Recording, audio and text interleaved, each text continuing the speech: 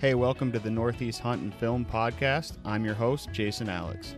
Here you'll find hunting stories and strategies based mainly out of the Northeast, but we'll also include hunts from all around the country.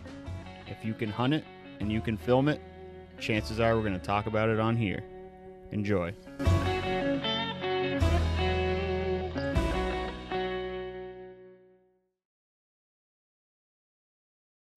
All right, everybody, welcome back. Another episode of Northeast Hunt and Film.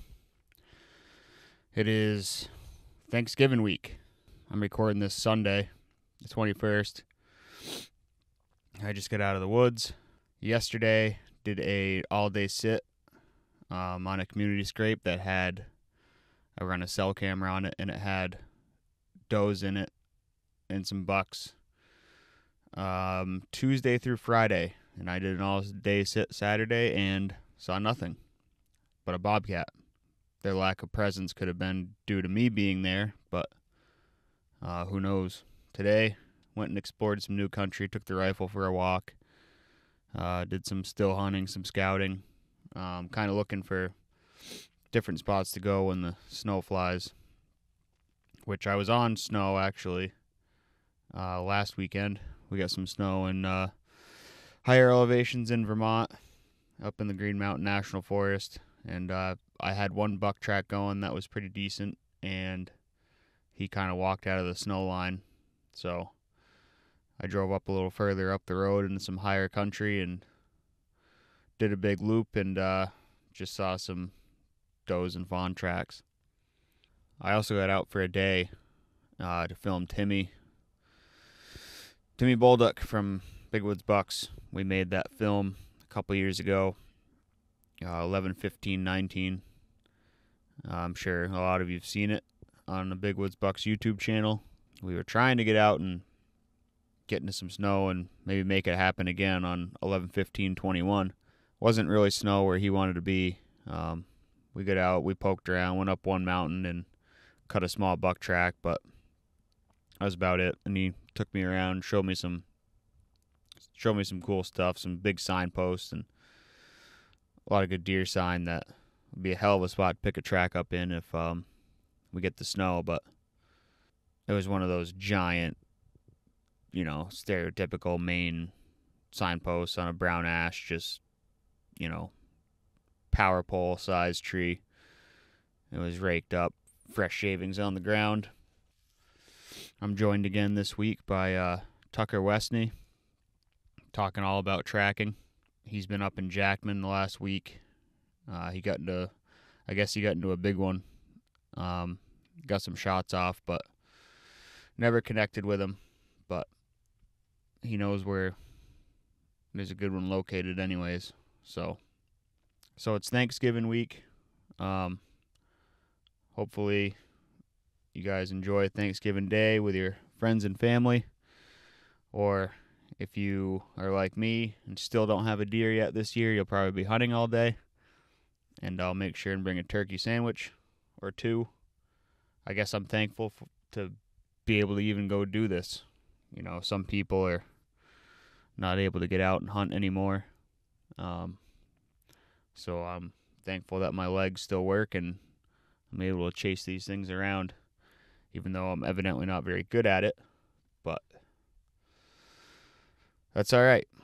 Keep grinding away, and you never know. Everything can change in a second. So happy Thanksgiving, everybody. And so if you are getting out Thanksgiving Day, instead of enjoying a nice meal, make sure you thank your significant other or your family for letting you go out and chase some whitetails. Speaking of significant other, I want to plug. My girlfriend's a pretty badass photographer, and she's kind of just getting going with her website and stuff. She's got some prints for sale on there, and I'll put a link in the description below. It's amulheronphoto.com.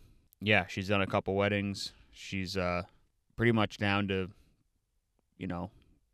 maybe you shot a big buck and you want to get some good photos of it. If you're in the southern New Hampshire, Vermont, north central Mass area, maybe even further. Reach out to her on Facebook or Instagram or whatever. Send her an email on her website. Something she'd be willing to do some photos, family photos, engagement photos, you name it, she'll do it. So really, really reasonable rates. Shout out to her. And I'm going to quit rambling and we'll get in this podcast with Tucker. Good luck, everybody, and see you in a couple weeks. All right, we're back. Another episode of the Northeast Hunt and Film podcast. Joined again today with Mr. Tucker Westney. How are you, Jason? Tucker? We're going to talk some tracking today. Yeah, whatever you want to talk about. Yeah, we're still in September now, but I think year-round our minds are in the always in tracking. Snowy big woods. For sure. But it'll be here before we know it. Yeah, it will. Hopefully. It'll be soon. Wearing a flannel today. It's getting chilly out, so. Yeah, this has been nice.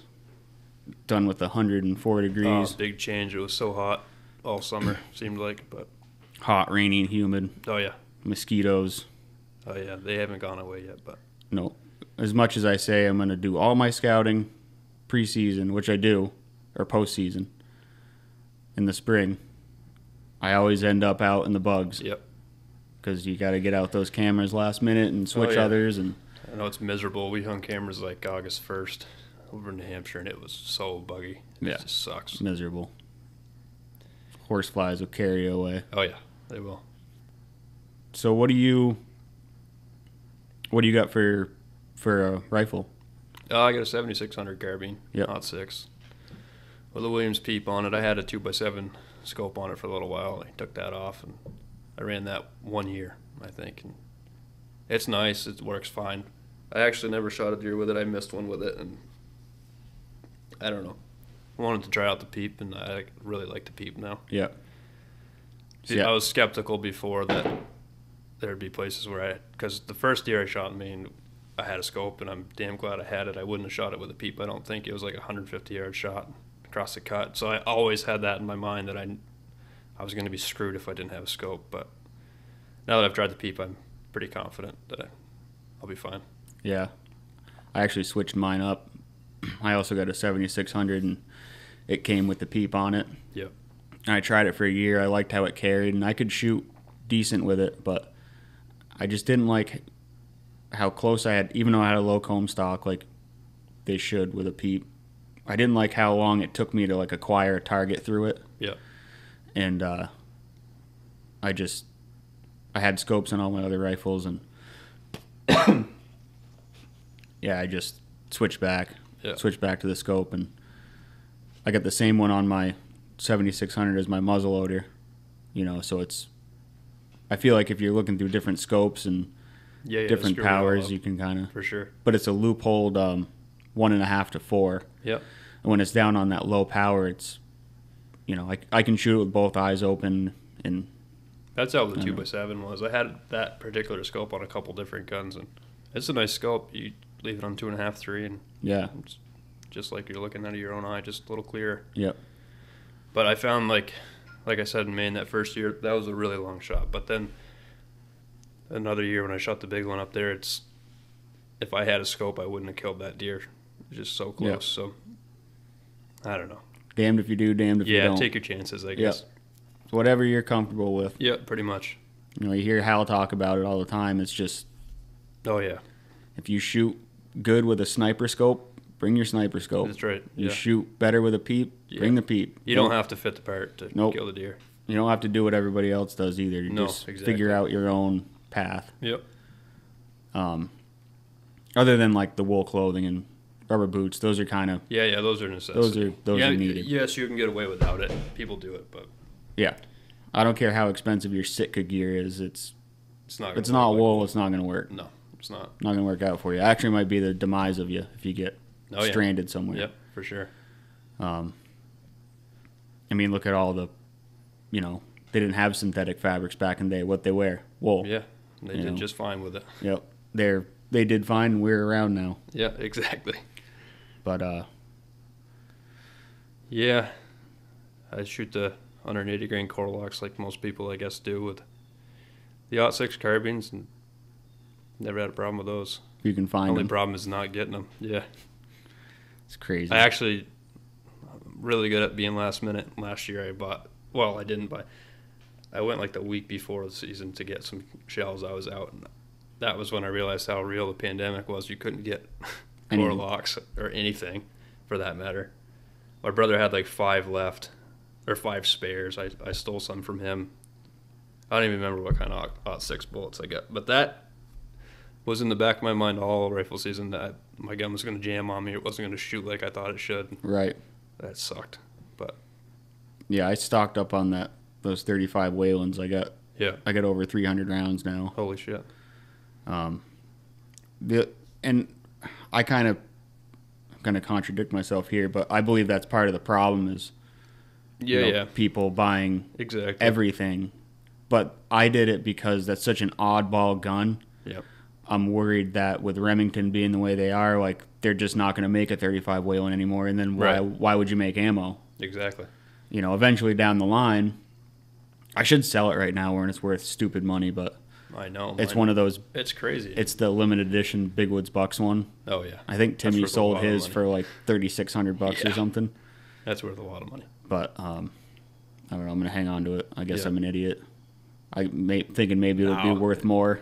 And you never know, but are you really ever going to sell it, though? That's the thing. Like, I don't know. I get comfortable with it and I start killing deer with it. I might not. You still got the O-ring in yours? No, I took that out. See, mine, well, Mark Woodman took mine out, but I was trying to figure out why the pump rattled so bad. Yeah. And he's like, it's a new Remington. Yeah. He's like, they're just not made. It's not a 760.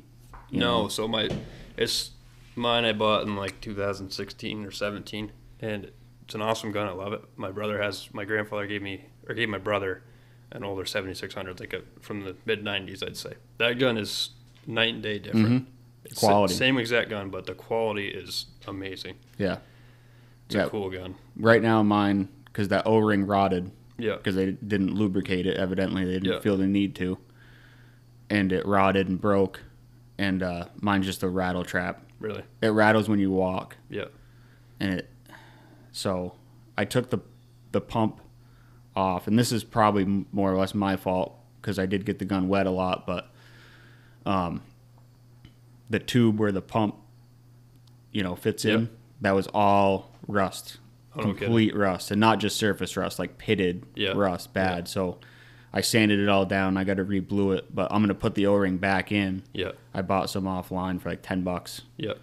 And hope that fixes it. And if it doesn't, anybody want number 86 Big Woods Bucks? $4,000 today. Yeah. $5,000 cash. There you go. I'll deliver it. Yeah. Wherever you are. Those are pretty cool guns. I wanted them when they came out with them, but yeah, I got lucky. At the time, I thought, Jesus, I don't want to spend that much money, but Timmy talked me into it. Really should have. Because I shot that buck in the White Mountains in 2019. Yeah. And I had a 30-30, and he was between 40 and 50 yards, quartering to me. Not hard, just he had no idea it was there. Somebody else was actually tracking him and jumped him. Yep. And he ran in front of me, and it was like second to last day. And I was like, yep, bye-bye. Yeah. He was 142-pound 5-pointer. Yeah, that's pretty good for the last day. But hit him in the shoulder. Anyways. I put it on the shoulder, pulled the trigger. 170 grain core locks. And he stopped. I thought he would just drop in his tracks. Yeah. But he ran off, and he stopped. And he had a bunch of junk in front of him. I didn't shoot again. And he blew at me. No kidding. And then continued running. And I was like, huh. Okay. So get a hold of Timmy. He comes meet me. We go to the first bed and jumped him out of it. There's a bunch of blood in it. Long story short, I chased that deer for 2 days. Caught up to him trying to cross the river, shot him.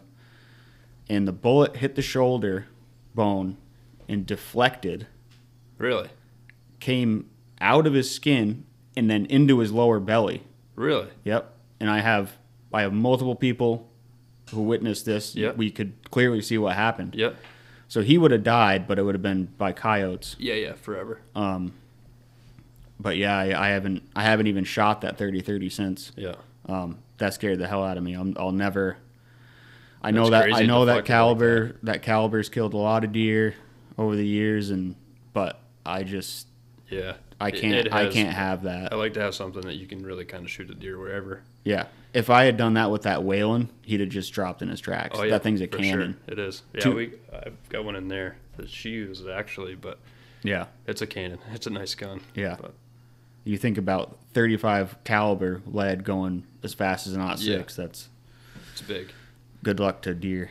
But yeah, I bought that as it's synthetic. I like the wood guns. Ooh, I bet that kicks. It does. And is she laughing at you? Yeah, she's laughing.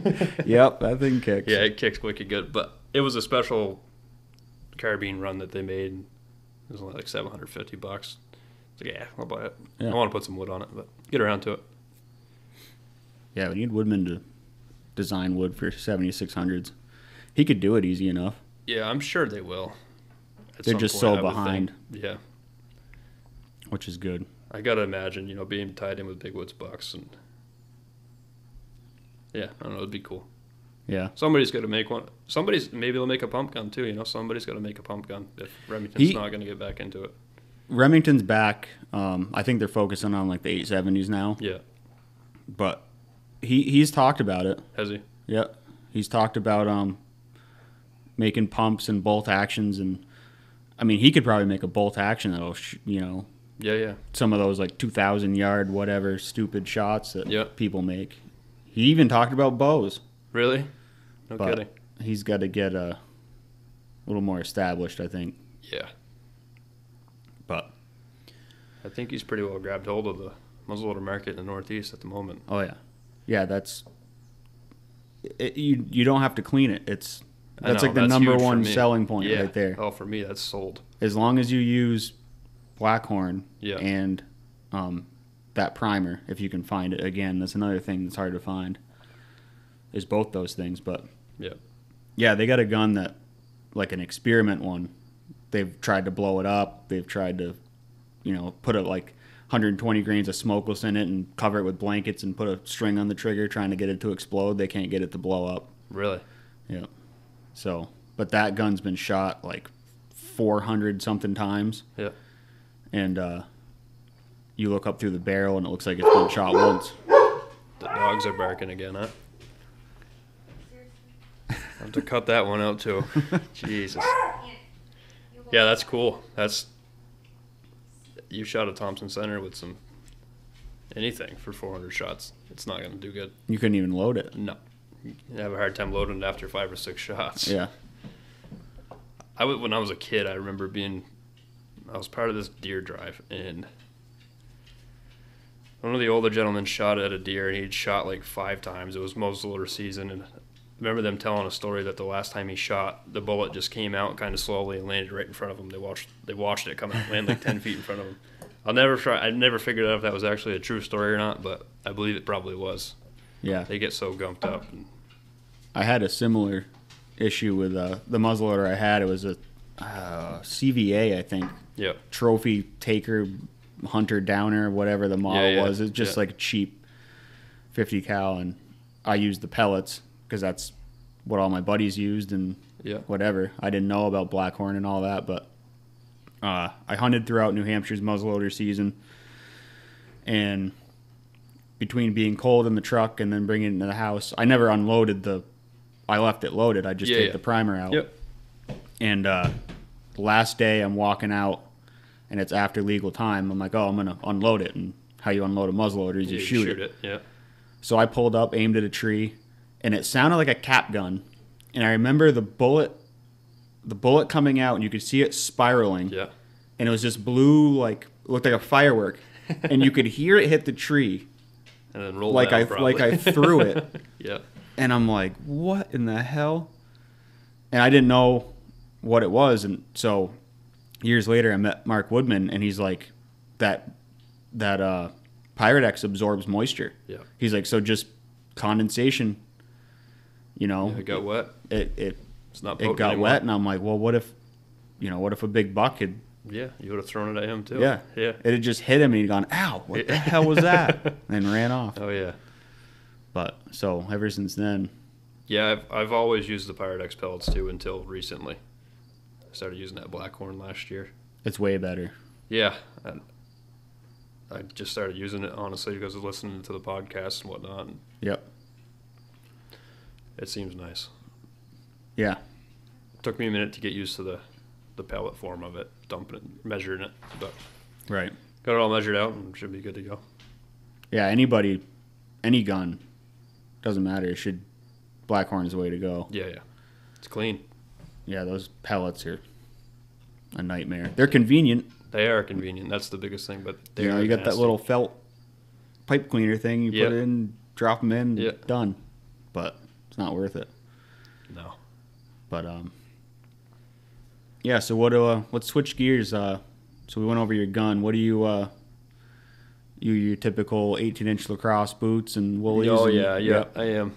Just right out of the book, probably. Yep. Some people would probably say. But, yeah, green wool pants. And I wear the Silent Predator. It's the light camo with the orange cape on it. Yep. I wear that for a jacket. And, yeah, the lacrosse burley boots. And, yeah, your typical attire. I wear a fanny pack I bought up north one year when I was up there hunting. And I wear that under my coat, actually. I learned that from reading the How Blood books, but I never did it before, and he's 100% right. You get all that snow down behind that, and it just turns so nice. It's all wet. Yep. So I wear my coat over that, and it works great. Yep. I just carry a GPS with me as a radio, actually, more or less, because me and my brother both have those the Garmin Rhino Yep. radio GPSs, so we use those. I actually don't really use that as a GPS anymore. I just use my Onyx. Yeah. I download all the areas I'm going to hunt up there before I go up there, and that works awesome. I like that Onyx a lot. So That's a game changer. it is. Then I usually just carry a bottle of water and a couple snacks, rope, something to start a fire. Yep. That's Not the thing much. about tracking, man, is you can go so light. Oh yeah, You don't need a lot of clothes. No, you can know? get away with a lot. I remember one year I forgot to pack water that morning. I usually bring 2 water bottles. I didn't bring any, and I had some goldfish, so I ate my goldfish out of my Ziploc, and then I drank out of the stream with that Ziploc. It's a little fishy, but it worked. So you Pun don't. intended. Yeah, exactly. So you don't need anything really. You can just bring a strap to drag your deer out. You're good to go. Yep. Don't get lost. Couple ways to start a fire, compass. Yep. Because as convenient as Onyx is, man, It's still an app. it's an electronic. Yeah, exactly. And if you use an iPhone, then it's even worse. less reliable. Yeah, exactly. I'm still running an iPhone 6, so. Oh Jesus. Yeah, I just got a new one a couple of weeks ago. I had the iPhone 8, I think, for like 3 years. I got a new one, and now I'm probably screwed. This one probably crapped out on me. My other one was fine. It's getting old. Yep. Mine, I don't know why. I bought it used off eBay Yeah. like 4 years ago, and it still holds battery charge all day and still works pretty well. Some apps don't like it, but Yeah. like I fly my drone with it. Yep. It still works, so Perfect. I got my money's worth out of that. But I feel like some of the updates it won't even update to the new. What's it like, 13? Yeah, I think so. Mine It's up won't. there. Mine won't update out of the 12s. Really? Yeah. I think it's. Yeah, someday it just won't turn on probably. Yep. I should probably That's what happened get with back mine. on eBay. I had an iPhone 6 too. That happened. Yeah. After a few years, just didn't turn on anymore. Well, they've designed them that way. Oh yeah, I know. Just like cars, you got to get a new one every few years. Bastards. Yep. But yeah, so I guess I'm kind of a minimalist Yep. when it comes to being in the big woods. I don't take much with me. And Like don't really need to. like Lee Libby. Yeah, pretty much. He says that he's like, I take my skills and a dragon rope. Yeah, there you go. Yeah. But I take a ratchet strap for that. It just works pretty good. just the Just a nylon strap. piece. Yeah, just a strap part That's of it. not a bad idea. No, I've had good luck with that. I got nylon rope. I don't know if it's like a 300-pound rating or whatever, but yeah. Yeah, I figure I ain't never gonna shoot anything that big. So I figure with the ratchet strap part of it, the strap part of it with the hook, if I got in trouble, I don't know, hook might come in handy for something. So, or if you screw up on a big buck, want to hang yourself. Yeah, exactly. Hook it on a branch. Yep. So, what about when you're on one, and because I know this varies for people. Some people leave the track, some people stay on it and slow down. But when you get into the sign where he's feeding around and you think he's going to bed down, you just creep crawling at that point? Or? I'm definitely still learning that, but I don't leave the track, and I am creep crawling at that point. I'm definitely death creeping, going really slow. Yeah. But I don't ever leave the track. I just always feel like if I leave it, then I'm going to waste too much time trying to come find him if I don't succeed at swinging on him or something. So right. I've tried leaving the track one time and it screwed me all up. It didn't work out. So not that it couldn't work. I don't think it's ever going to work for me. Maybe, but as of right now, I don't leave the track. Yeah. The only thing, I haven't done it yet because I can't stand not knowing what's going on. Well, that's just it. I like to know everything. But Hal talks about certain situations where, like, if a buck heads up on a little knob, yeah, and he thinks he's going to bed there, he'll circle the knob all the way back to his tracks. And if he hasn't come out, he goes 180 degrees back around and comes up on the knob. Yeah. Because the buck's going to be looking at his back track, and he shot him in their beds looking the other way. Yeah, yeah. I've always on the lookout for that because that Me that too, would be. because I've heard him say that on different podcasts, and that makes 100% sense. Yep. It really does. I don't. I've probably been presented with that situation and not capitalized on it, but as far as I know, I haven't. It's probably hard to recognize. Well, that's just it. That's what I mean. It's probably happened to me. I just haven't noticed it. I'm sure in his situation, it's happened in woods he's hunted in ever since he moved to Jackman. So yeah, exactly. He's like, I know that hill. I know how big it is. You know. Yeah. But he's just he's an animal. Yeah, he knows what he's doing. I remember one day because we hunt up there too, same areas. I don't really know where he hunts, but right, everywhere. Yeah, exactly. We were going out this one particular road up there, and it was like freezing rain. It's all dirt roads, obviously. The road was horrible. And me and my brother was behind me, and I was in front of him. He called me on the radio. He's like, "Hey, you might want to pull over soon. There's this truck right on my ass." And I was going down this hill to this log line. I was like, "Yeah, I see him. When I get down here, I'll pull over." I pulled over. It's Hal and his Ram Charger. Yeah. And he passed us with. He must have been doing 40 miles an hour on that icy road. Yep. I tried to keep up for a good minute, but there was no chance. I don't know. I'm sure he's going that fast to get rid of people like me that are going to try to keep up for a second, but no, that's just how he drives. That's probably. I don't know. It's crazy. Yep. And then he mounts the deer on the hood of the Ram Charger. Yeah. And he can't see anything. He's all over the road. I know. No, it's pretty cool. I like hunting up there.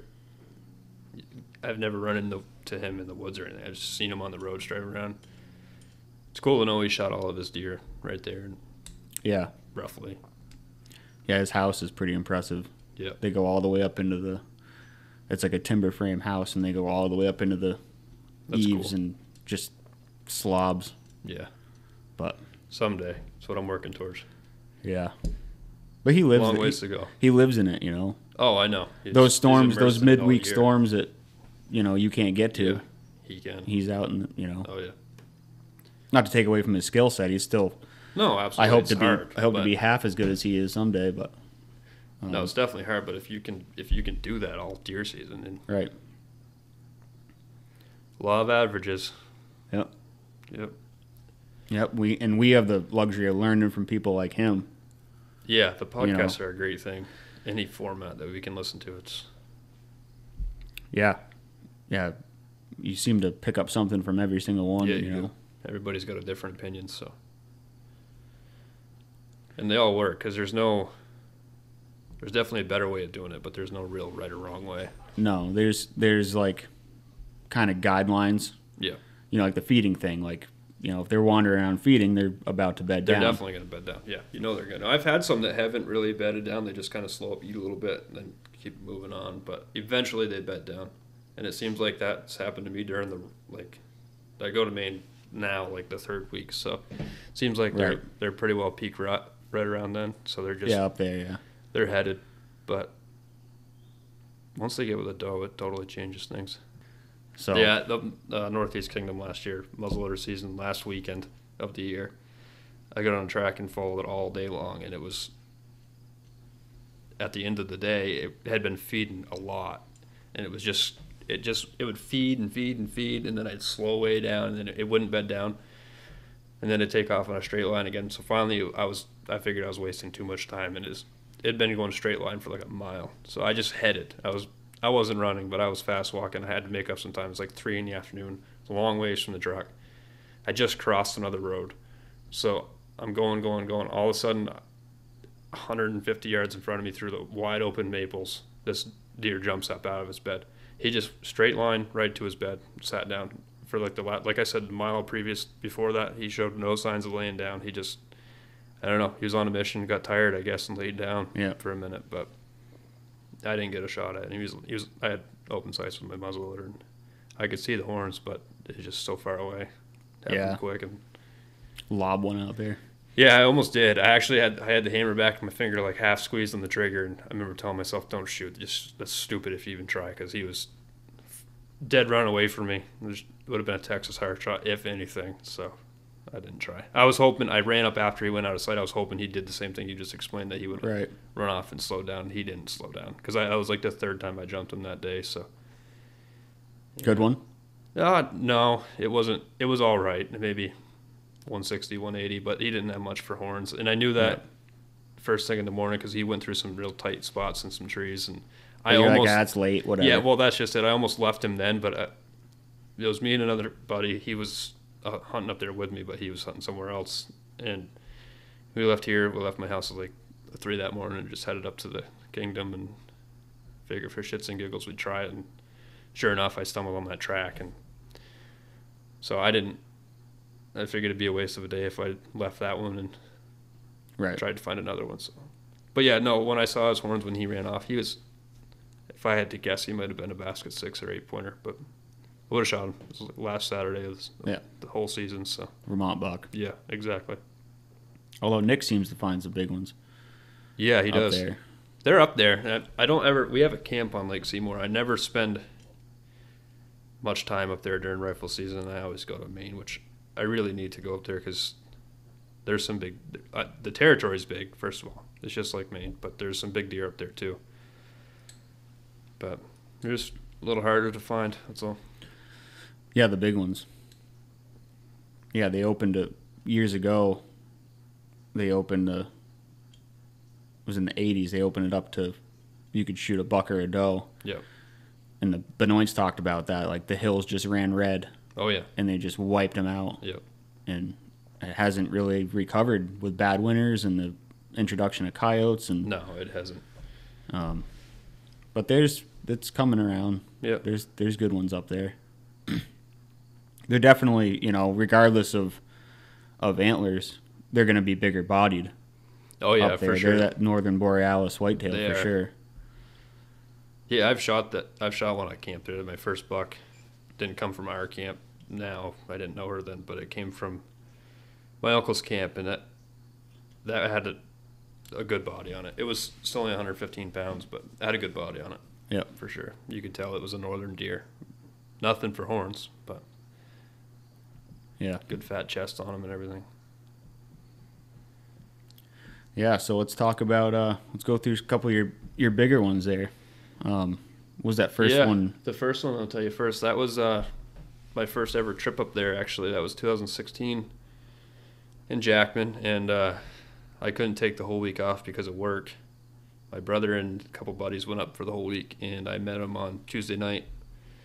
And they'd been hunting this area all for Monday and Tuesday, and they saw some deer, found some good sign, and so Wednesday we drove in there, and first thing driving in that one of the roads, we cut a pretty decent buck track crossing the road. And being my first time up there and first day, I was gung ho. I would attract anything that day. So me and another buddy went after that one, and we tracked it for quite a while. Not all day, and we didn't do anything we probably should have looking back, but we never jumped it or anything. But learned the area a little bit, and the next day we went in there, and I don't even remember what happened that day. But that Friday night. No, it would have been Thursday night. We got like 6 inches of heavy wet snow, and it freshened everything up. And me and my brother drove in that road, and we got like 8 miles out the road, and our buddies were in front of us, and they turned around for some reason and stopped. We asked them what they were doing. They said they wanted to go check another road. We could continue on that road. So we went maybe 200 yards past where they turned around, and this smoking fresh big buck track crossed the road. It was that deer, actually, and he was big. It was the biggest track we'd ever seen together. So we parked there, and we hunted him all day long, and finally jumped him, I think, with a doe at like a little after 4 that afternoon. What he did is he went all the way down 8 miles. We were in on the truck. He went all the way down the road. Basically, he followed the road in the woods all the way down to the main road, stepped out of the snowbank, must have got on the pavement. I don't know what he did. He came back in, and that's when we jumped him. And we had to leave him then. Basically, it was pretty well getting dark in the woods, so we got a ride back to the truck. And the next morning we went back in there, and he was with a doe track. Him and a doe, or maybe him and 2 does, I don't remember. But he was coming back out of that area, crossing the road into this other, like, I call it a little piece of the big woods, because it's an intersection of 2 roads with a big cut that has a little triangle piece of woods between it. It's probably like a 15-acre piece of woods. So I was wound up. It was the very last day of the season. So my brother didn't want to go with me that day. He said he'd walked too far the day before. So I was like, well, I don't care who comes with me, but I'm going. And my buddy Ben decided to go with me. And we went in there, and we just circled for like 2 hours. He was just dogging those does and doing a little bit of feeding. And finally he split off from those does and bedded down. And we found his bed, and he had a walking track leaving it, and it was 100% fresh. And he was right on the edge of that cut. So I remember we ran a little bit, which was real stupid, but it worked. We ran a little bit towards that cut, and we got up towards the edge, and we could just see him on the very back side, just walking along. So I pulled up real quick and shot, and he stood there looking around to see what happened. And it was like a 150-yard shot. So this time I relaxed a little bit and leaned up against the tree and shot, and he dropped right there. And ironically enough, the road was right there too. It was only like, that's probably a 150-yard shot to him and 200 yards to the road. And my brother and Mike were driving down the road because they hadn't seen this buck's track leave that piece of woods. So it was a group effort. We all had a part in it for sure. So it was pretty cool. We got up to him, and I hit him back between the hind legs and his rib cage, and I hit that artery there. And his spine. Artery. Yeah. Yep. So he bled out real quick and died real quick. But yeah, it was pretty cool. I couldn't believe it. Never seen a deer like that. He was 195 pounds in the last day, so who knows what he really was at the beginning of the season. But well, yeah, add 40%. Exactly. So 230 or something. He was a real big deer. So that was cool. Easy drag though to the truck, and threw it in, headed to Bishop's. Perfect. But yeah, that capped the trip off for sure. But yeah, and then the next couple of years, the year after that, I shot a 4-pointer up there. I sat down to eat an apple, and a doe came running by, and I figured it'd be cool if, never really had it happen that a buck was chasing a doe, but it kind of seemed that way. And then sure enough, he came running out, and thought he was a lot bigger than he was, so I shot him, and he wasn't. But whatever, it was cool. Made for a story. I actually just met up with my brother and Mike on a ridge and went down into this cedar bog, and really liked it actually. And then I kind of came out of it, and that's when I sat down, and they were just running the edge of that, which happens quite a lot now that I know something about it. Yep, that edge thing. Oh yeah, they're always on it. Because they can bail. Yep. If they need to, and a lot of times they're 20 yards into it. Yeah. Where they can look out into the open. Sometimes they won't even step out. They'll just stick their nose out. Oh yeah. Nope, I'm not going out there. Yeah. I don't see what I want to see. In that same bog, actually, I spent a lot of time in there the following year scouting, and I found 2 big signposts in there, and I tracked another deer. There had to have been almost 2 feet of snow in 2018. I don't know. There was so much that it was hard to tell what way the tracks were going. And I tracked this deer up over the ridge, and it got up top, and he got into some other deer, and I thought I was still on his track, which turns out I was, but I couldn't tell when we were going down the hill. snow was so powdery, and I just couldn't tell if I was actually on his track going down the hill or if there was another deer coming up that I was following backwards. Right. So I got down into the tow road that wraps around that bog, and I was looking in there. I thought I just saw a deer. It just walked behind some blowdowns, but it wasn't going the way that those tracks that I was on were going, which doesn't matter, obviously. But so I was trying to figure it out. I was grunting a little bit. I couldn't see anything. I waited a while, so I got antsy. I walked forward like 20 yards, and he jumped up. He must have been laying down. He must it was him, and he must have went down behind those blowdowns and laid down. He must have been feeding down there. Or I know he was feeding down there now, but I should have shot at him. That was back when I still had a scope on that gun. And it took me too long to find him in the scope. But he was a nice buck. He wasn't anything like the big one. He'd probably like that 7-pointer. But either way, I tracked him all the rest of that day. It was like 13 miles and 2 feet of snow, and pretty much ruined my week. I was so tired after that. But yeah, it's tough. That deep snow is. It was at least powdery, so you could get through it all right. But it was a lot of it. Yeah, and it's hard to tell. Timmy explained to me in that deep snow because they have a hawk. Yeah. Their back leg, so you can tell if it lifts straight out. Yeah. You can tell which direction they're going that way. Yeah. That's how he does it anyway. Yeah. But like you said, other deer use other deer's tracks just because it's easier. And it was just kind of like I was quite sure. I mean, obviously you can see the snow rolling down the hill too, but when there's 2 feet of snow and you're walking up a hill, there's shit rolling behind you too. Yeah. So it's it was hard to tell, and I was second guessing myself, and I probably could have shot him the first time when I got to that bog and I saw him.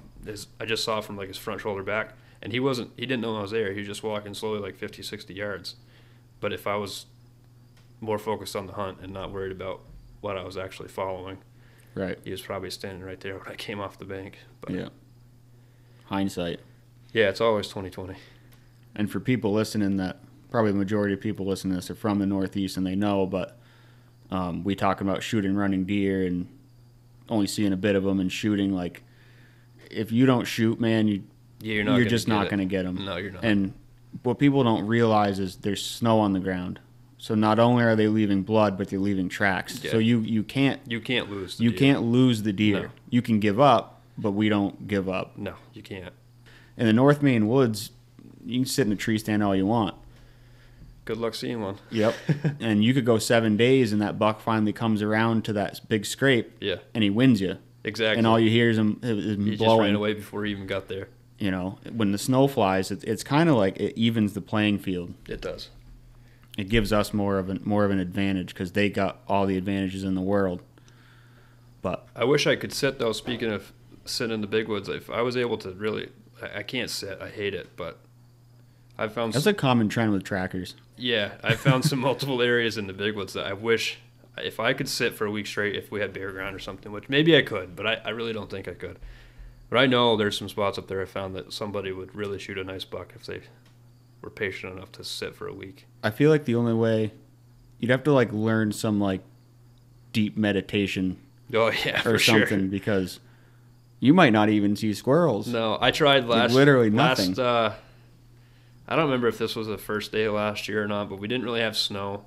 I went back into the area that I shot the big one in the previous year, and I actually saw. That day, so my brother and Mike were in another area, that same woods. I was walking through one of these old cuts in there, and a spike horn jumped up behind a rock, wide open, bedded down right in front of me. It wasn't wide open, it was so grown up. But so he ran off towards my brother, so I called my brother on the radio and said, hey, you got a spike horn coming towards you. Well, I was talking to my brother on the radio, and I dropped my radio and grabbed my gun because like 60 or 80 yards behind him, I got to imagine, it was definitely an 8-pointer. He jumped up. He must have been with that spike horn, but farther away. He must have watched the whole thing go down with the spike horn, realized that spike horn jumped up because of me, and he did too. And I was paying no attention because I wasn't going to shoot the spike horn. I was just trying to let my brother know. And so that deer ran off. I think that was Saturday because we got there Friday night. So Monday, we still didn't have any snow. So I was like, I'm going to go sit in that cut, see if anything comes by. But I'm so bad at sitting. What I'm getting at is I was there for like 2 hours, and then I got cold, so I started a fire and sending smoke signals to my brother. It's not going to work out for me. I got to move. Yep. Yeah, but if somebody could, get that like Zen-like patience and sit on a signpost, like, yeah, you could probably kill one. For sure. But the problem is, like, say you want to shoot a big one and you've been there 4 days and a decent one comes by. Do you hold off or do you, it's like, yeah, you could pass that decent one, go the rest of the week, be driving home Sunday, like, wish I shot that small 8. Well, if you only get a week, you probably ought to shoot it Yep. because your chances are pretty slim. Yeah, and especially, the rut phase. Maybe if it's early season, better chances, or late season, but late season there's usually snow somewhere in Maine, so Yeah, you just go to that anyway. So I've been, knock on wood, we've been fortunate going to Jackman. There's always been snow for us, whether it's terrible snow or good snow. That's the problem. But even an inch across is better than no snow, in my opinion. Yeah, I like to be able to at least see what has been walking through there. Yep. Yeah, what some people don't know either is there's oftentimes you're on bad tracking snow rather than good. But Yeah, you just got to sound like a deer as best you can. Yeah, for sure. The morning I shot that big one up there, it was some of the worst tracking snow you could ever imagine. And then it got up to about 38 degrees and started raining, and it just softened stuff up just enough and got windy. It was still kind of loud, but it was windy enough. But the snow wasn't good, So, Right. And probably disappearing. yeah, it was going to. Thank God I got one before it did. But, yeah, I don't know. I like it up there a lot. Definitely, I'll probably always go there. Yeah.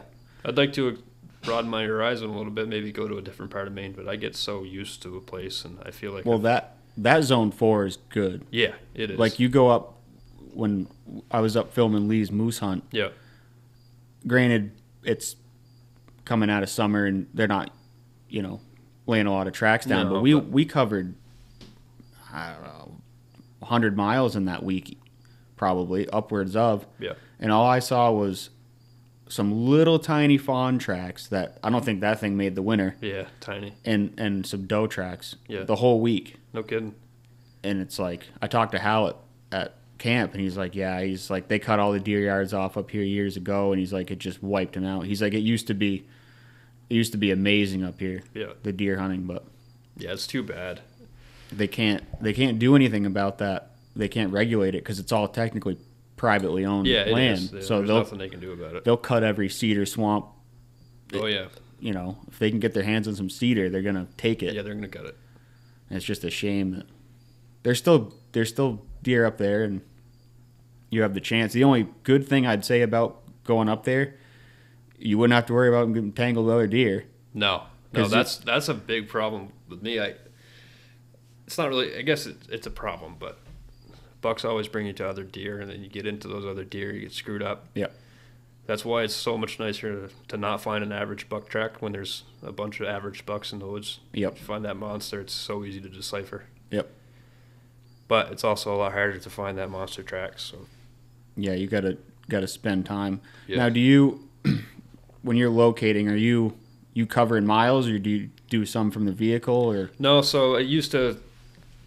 So, like everybody else, I'm just 100% self-taught tracker and deer hunter. Really, I mean, learned a lot from my grandparents and my father growing up. But I used to, when we first started going to Maine, think that it was beneficial to wake up at 3 a.m. and drive around the roads and drink coffee, and then by 7 o'clock I want to take a nap. It's 100% useless in my opinion. I remember one morning we went out this way the hell out this road, and at like 4 a.m. we cut a big buck track. And then it was a couple hours old at that point, but we parked the truck there and waited for daylight and tracked it. Never jumped that deer ever. It would have been no different if, I'm sure it would have still been the first one in there at light. Right. And just found him then. So yeah, now I just I try to figure out an area I want to hunt, and now that I've been up there for a few years in a row now, I got quite a few areas that I know are good. So I'll go in, and if they haven't cut them off anyway, so I'll go in and I'll just do a big loop in there and walk a mile one way and a mile the other way, and if I don't cut anything, I'll move on. Yep. That's exactly how I shot that big one, the biggest one in there. That morning I went into an area that I'd hunted all week, actually. There was some big deer in there. But for 2 days in a row that I was in there, I hadn't cut any really good fresh tracks, or big ones anyways. So I did a big loop in there that morning, never cut any fresh ones, and got back out to the truck. And I was thinking I was going to actually go back to town because I was freaking drained. It was Friday. I was going to go back to town and grab a bite to eat and come back out. And I was like, no, you know what? It was starting to rain, warm up, like I said. The snow was getting a little better. So I'll just drive out the road. So I get like 17 or 18 miles out the road. And I thought I saw a deer down in the woods, and it wasn't. It was a boulder. But as I was looking at that, I could see this track in the road. So I got out and looked at it, and it was a big track. But it was, like I said, raining, getting a little warmer. It was hard to tell if it was very fresh. I was like, well, this looks like a good spot. I'll just try this. So I pulled over, and I went like not far, 100 yards into the woods, and I caught a smoking fresh big buck track. There was 2 of them with a doe. So I was like, perfect. So we went like maybe a mile, and they fought and split up and went up over the ridge. And the buck tracks were identical. I don't know what one was bigger, rack-wise, but they went up over the ridge and fed in this cut and then went straight back up on top of the ridge. So having a little bit more experience now, I was like, they got to be up there. So I slowly crept up over this big boulder. It was like the size of a vehicle on the side of this. It was basically some ledges. So I kind of crept up over it. His track went around to the right. I went around to the left because it was easier for me. No, I didn't really do it specifically because I thought it would be a better vantage point. Right. I just went up to the left, and I got up to the top, and I'd love to go back and run a tape measure across it because I swear it was within 10 feet. He was right there. We just locked eyes at the same time, and I had the oh shit look in my eyes, and so did he.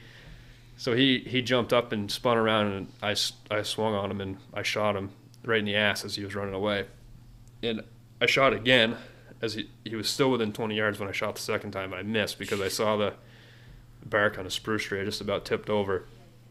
So, but when I shot the first time, he took a hard right. He had to go right because I shot the right side of his back leg. I went through his right side of his ass and came out like halfway through his rib cage.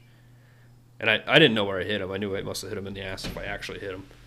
So I saw a little blood instantly, and I went like, now mind you, the whole time I'm trying to get this on video. So I wasn't like videoing the shots or anything, but I'd do a little interview here, a little bit, one there. And so I fired up my video camera again, or my phone camera again, and I'm talking, and I found a little blood, and put my phone back in my pocket, and he went through some jack firs that were like 4 feet tall. You couldn't even see through them. He just barrel rode through them is what he did. And I'm on my hands and knees, and I can see a deer like another 15 feet in front of me over that ledge that I just came up around. And it looked like he was standing there. So I stood up, and then it looked like the deer was dead but still standing there, and it was him. All I can see is his rack, and he's so close. And I'm like, this is all within like a millisecond, but I'm processing in my mind, like, there's no way there's an alive deer standing there looking at me right now. And then he moved his head because I thought the trees caught him. That's how thick it was right there. He moved his head, so I shot him instantly. And then he ran, I shot him again, and he went maybe 60 yards and died. But that's what I thought happened, is that he just ran down through there and his horns grabbed all the trees and he just was standing there. But he wasn't. He was pumping blood out of his ass. But yeah, so that's... He's a good one, too. I'll probably use it for the thumbnail in this podcast. But, definitely.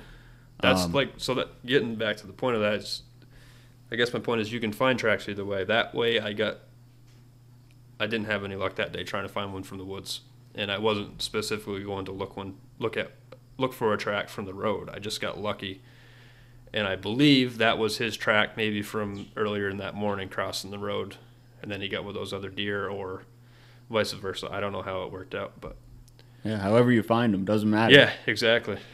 But yeah, I still that day I didn't go in that piece of woods after his track, like on his track, thinking I was going to freshen it up, because even when it got out of the road, it was so. Looking back, it probably wasn't that old because it was getting pretty warm and melted out. Yeah, they melt out quick. Yeah, they do. But I just happened to stumble on his fresh track pretty quick, and yeah, that was cool. I'll never forget that one. Yeah, he 210? 210. Yeah, I was all by myself, and I was quite a ways back, so I had to make a decision, and it was like 1:30 when I shot him.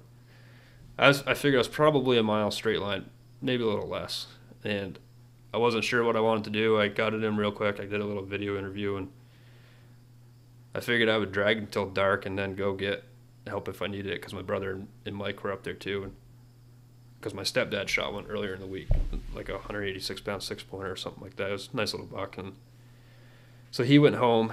So I was like, I was hoping Tyler and Mike maybe would be driving around at some point and find my truck. So I kept calling them on the radio, nothing. So I was like, I guess I'll just drag until dark and then I'll go find them, go get help. So I dragged until like 4 o'clock. I got to the truck, luckily.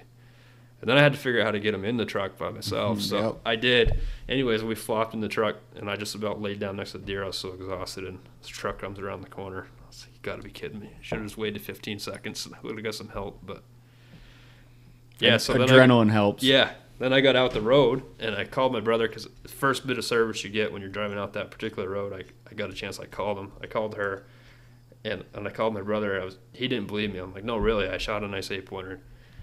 He'd been sitting in the camp since noon, him and my buddy Mike, taking a nap, I think, or something. I don't know. I was so pissed. I was like, I wish I'd known that. I'd just driven back, got some help. But what are you going to do?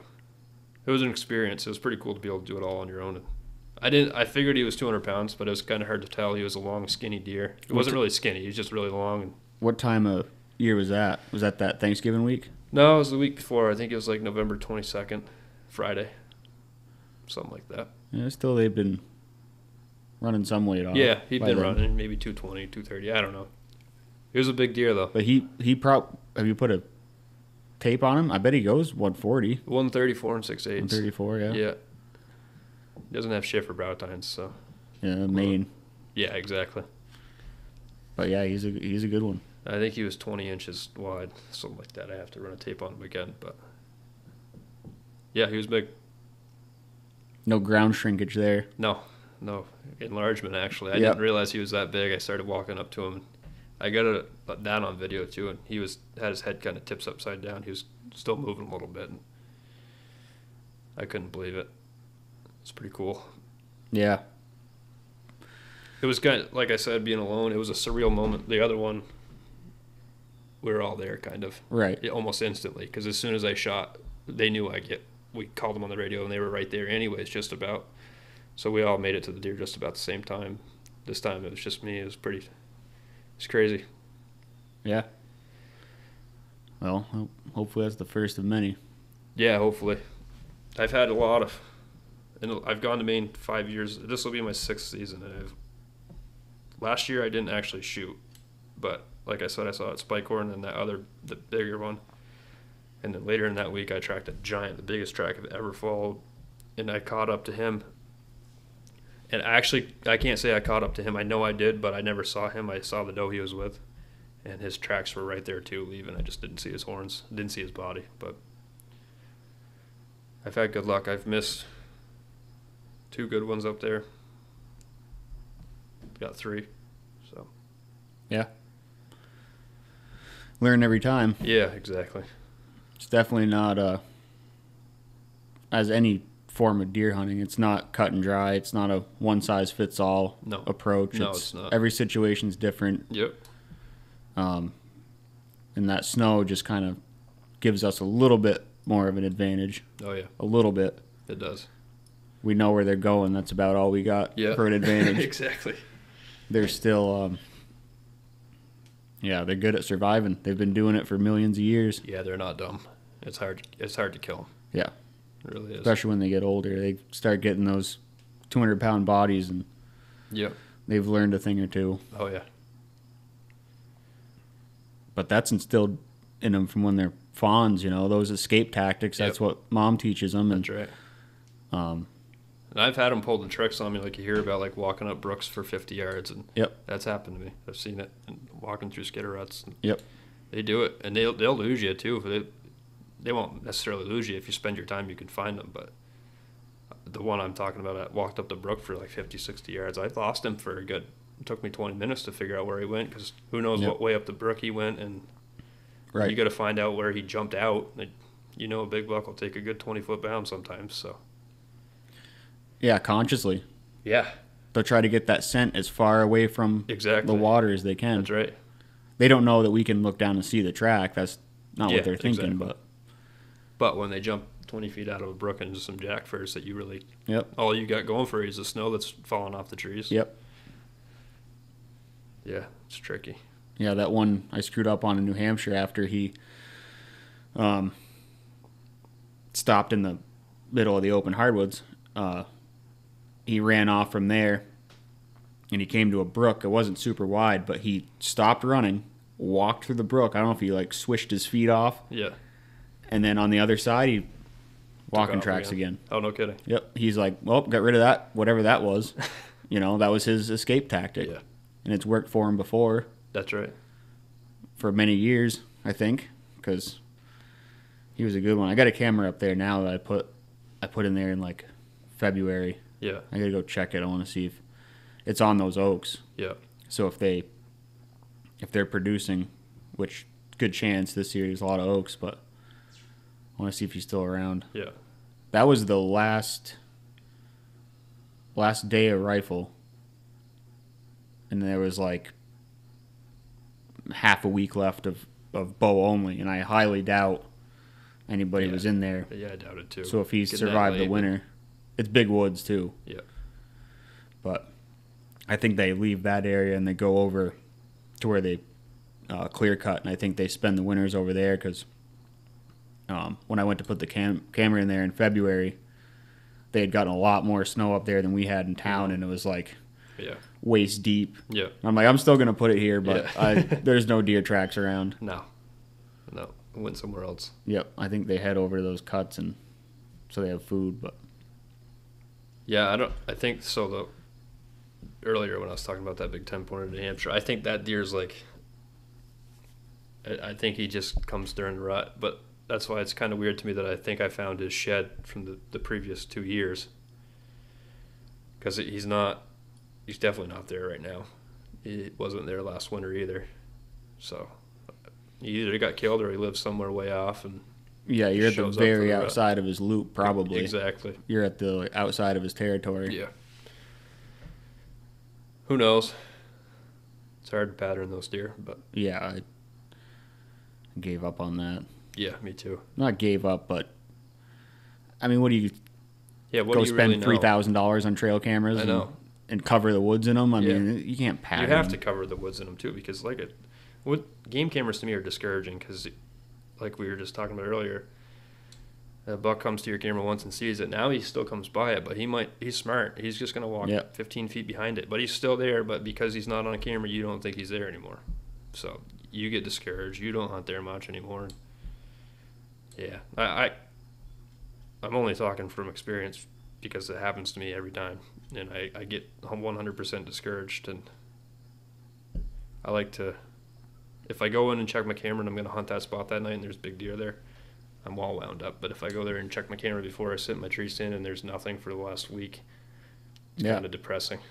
But yeah, it's just that mind state. You got to, well, it could happen tonight. Exactly. You got to keep that like positivity. Yeah. Because like it's happened to me, and I'll just get down, and check the camera 2 weeks later, and yeah, they came tonight. They went right by. Yeah. But yeah, I had that.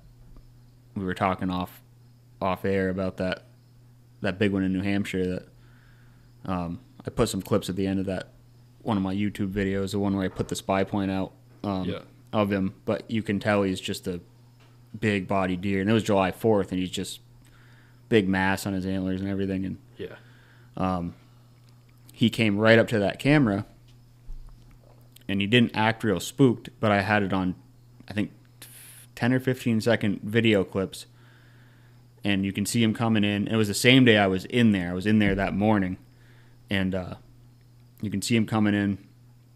He gets right up to the camera, kind of looks at it, and then he walks away. But when he's walking away, he's like big stepping, Yeah.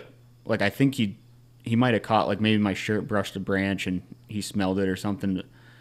He hadn't been back since. Yeah. And I bet he's around still, but he's not coming near that immediate area. Yeah, so my cameras are telling me he's not there, but I'm willing to bet he is. Yeah, he's there. I mean, they're not just middle of July.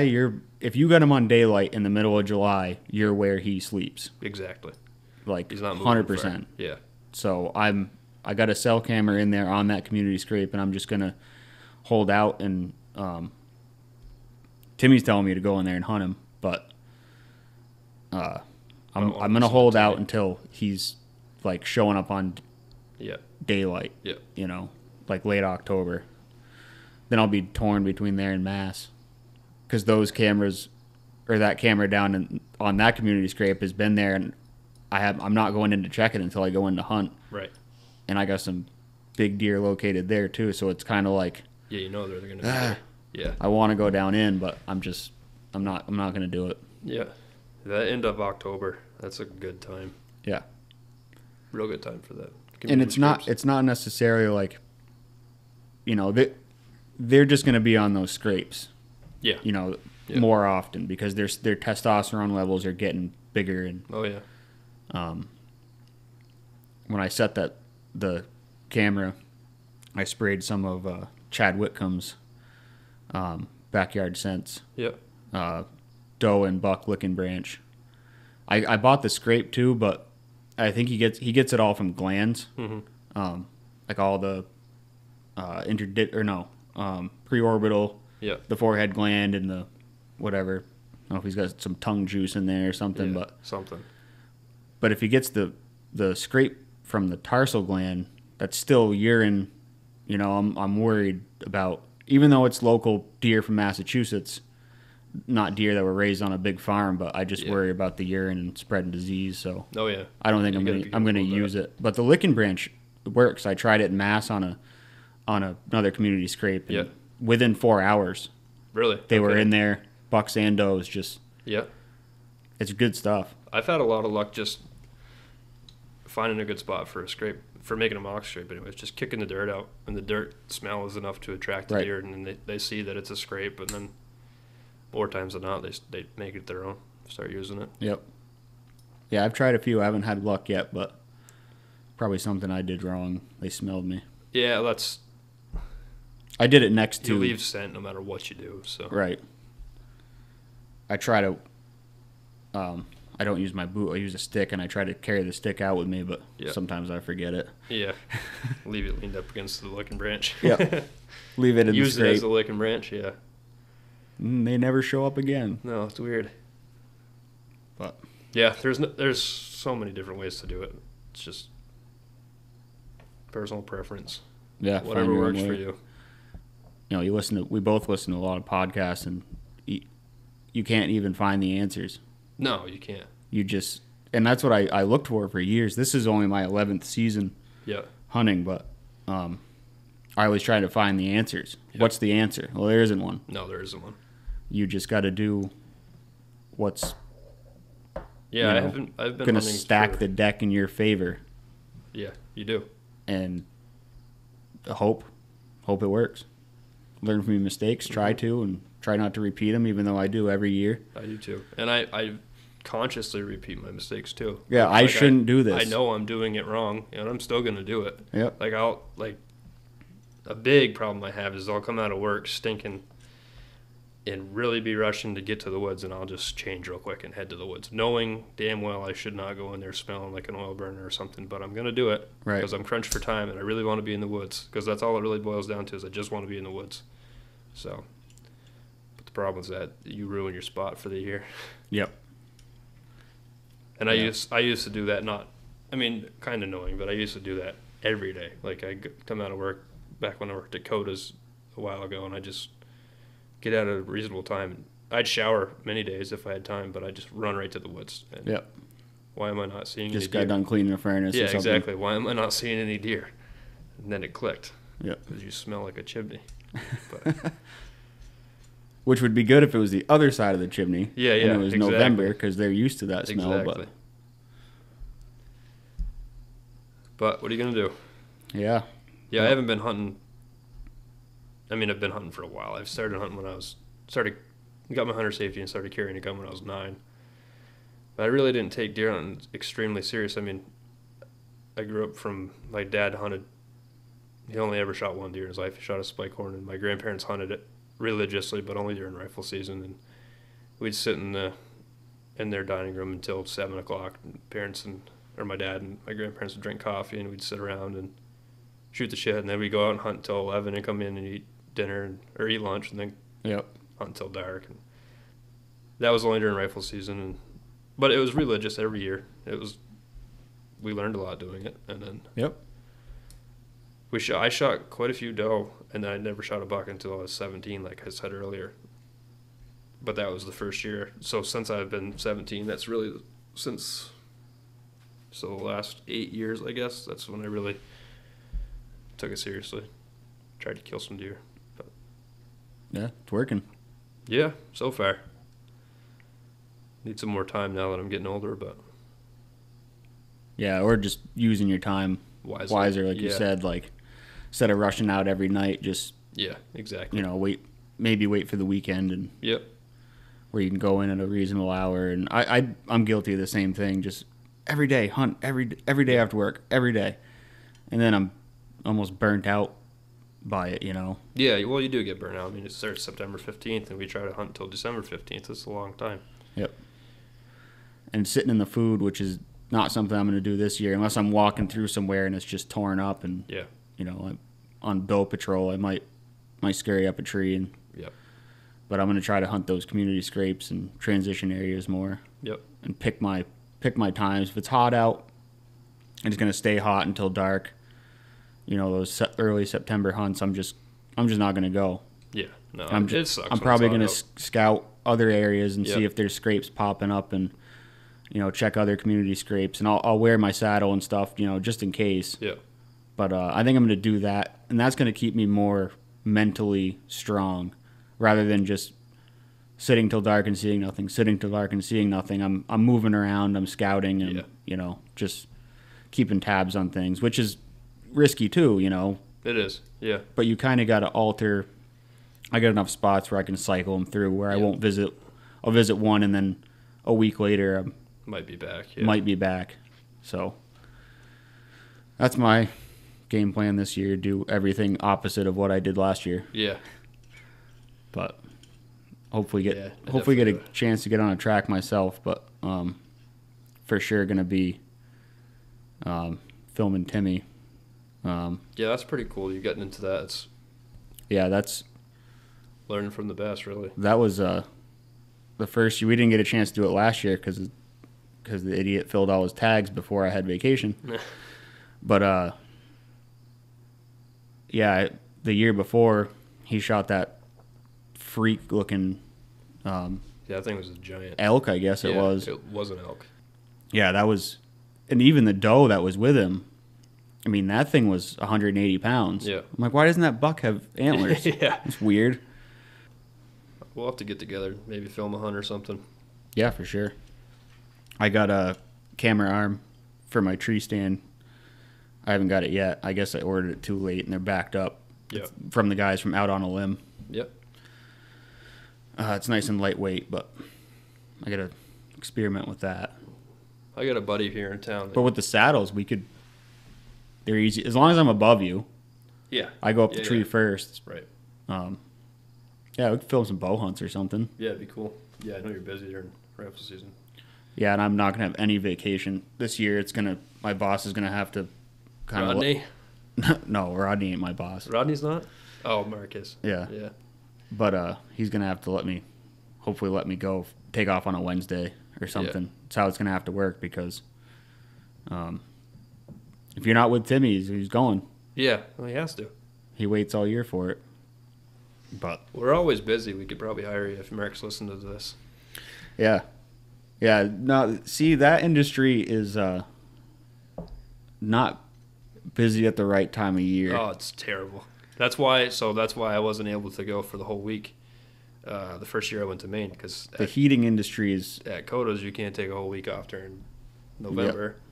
From October to April, you can't take a week straight off. So I want an industry that's busy in the summer, and me too. I need to pave or something. Yeah, there you go, seal coat. Yeah. But Get laid off, and where I work now, we work it out pretty good. We all hunt, so there's only 5 Right. of us. So get a week, run with it. The problem is you take your week, if you don't have a job where you can pick and choose the days you want to take, because there's only a handful we all know of good days to hunt. right. But if you get a week like I get, you got to make that week work. Yep. Whether it's bad snow, good snow. So that's why I feel I've been very fortunate to accomplish what I have so far, because they haven't really been. The first week I ever went was the best week we've ever had. Since then, it hasn't been too great. But right. Yeah, you never know.